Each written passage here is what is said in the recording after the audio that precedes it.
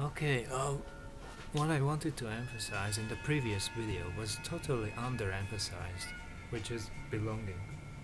And to such an extent, I want to emphasize it to such an extent that I even say that my life, as it unfolds from birth to death, is just an illusionary entity which is nothing alone.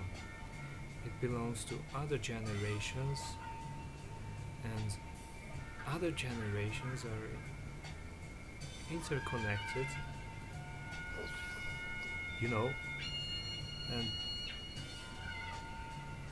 this is an illusion that I am this solid person who starts somewhere and somewhere. I think I belong to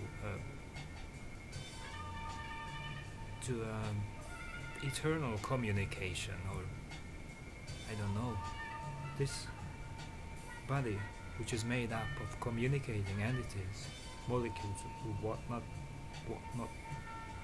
They are distributed over time and space, and this life that I am having now, from birth to death, is just a condensation of this communication somehow.